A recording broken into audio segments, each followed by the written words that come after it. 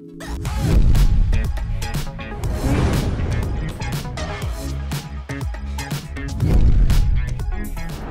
going to want to open up your Adobe Premiere Pro. You're going to want to take all your files and import them onto your project.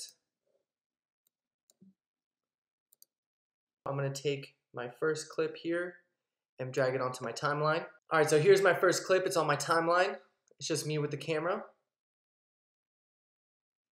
My second clip I'm going to take is right here. Here it is. It's the drone. So let me just go down a little bit more.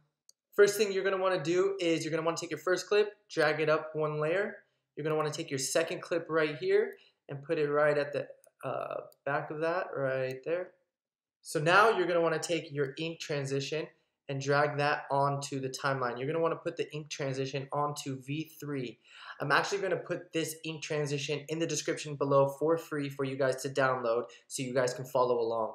This is what the ink transition looks like. It just goes from black to white, just like that. You can kind of see already what the effect's going to look like. So now you're just going to take the ink transition, which is on V3 over here, and you're going to put that right on top of your first clip, which is on V2. You're going to take the bottom clip, which is on original first layer, and you're going to drag that right underneath the transition. You want the transition and the bottom clip and the first clip to overlap. So right now, all it does is go through and there's no effect yet. There's nothing going on. You have to add a couple things. So what we're going to do here is you're going to come over to your effects controls, type in track matte, and it's going to pop up right here below. You're going to take the track matte key and you're going to drag that onto your first clip, which is on V2, the one that's above the second clip. After you drag the track matte onto your first clip, you're going to come over to the left side over here and you're going to look for track matte. So right here is a track matte. You're going to want to come down to matte. You're going to change that to V3. The reason why you're changing this matte to V3, just so you guys can understand a little bit better, is you're pretty much linking the video and the transition together. You're just connecting these two. So the transition's on V3, the video's on V2. You're going to come over here, change the matte to V3. The composition is going to go from matte alpha to matte luma. And after you do that, you're going to see your reverse. You're going to want to click this check mark box right here to reverse it so that you can actually see the image. It's that simple. It looks super dope, super easy to do, and it just adds that extra flair to the transition so it's not just a boring, cut, dry transition.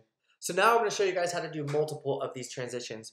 When I first learned how to do this, no one really showed you how to do it. It's kind of self-explanatory, but there's a couple things you have to do differently. So I'm going to actually delete this so you guys can see how to do them back to back. Alright, so what you're going to want to do is come down to your project over here. You're going to want to take your footage again. So I'm going to come over here, grab my footage. Here's the original shot of me with the camera.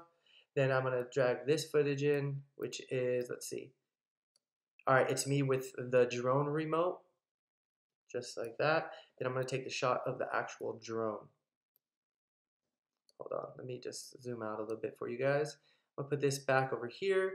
I'm going to take the shot with me with the drone remote in the front. I'm going to take the drone shot and put it second, and then me with the camera last, just so it makes a little bit more sense. And then I'm going to take the shot with me with the remote. I'm going to take this shot and put it on V3. And then I'm going to take the drone shot and put the drone shot on V2. And then I'm going to take the shot with me with the camera and put that, or just leave that on the original V1 layer. Now you're going to take the ink transition that you downloaded in the description below and you're going to put that on V4, right up at the top. But now you guys can see actually the ink transition is longer than the first clip here. So what we're going to do to shorten that is you're just going to come over to clip, you're going to go to speed, duration, and you're going to change the speed and duration to, let's say 250. And so now you can see the clip is a lot smaller. The effect's going to happen a lot faster, but that's okay. It doesn't really affect anything. It's just going to be a little bit quick, and it actually still gets the job done. So now that that's like that, you're going to drag the second clip underneath that transition, and you're going to have the ink transition and the second clip line up. The first clip's going to be sandwiched in between the two.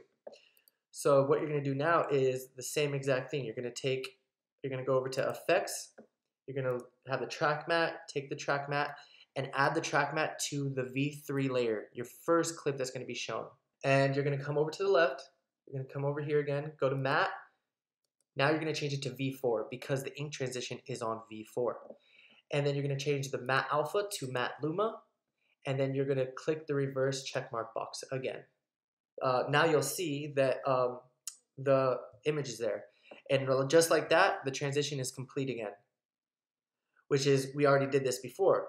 But now what you need to see is how to actually do the second part. It's a little bit different. It's not tricky. It's still easy.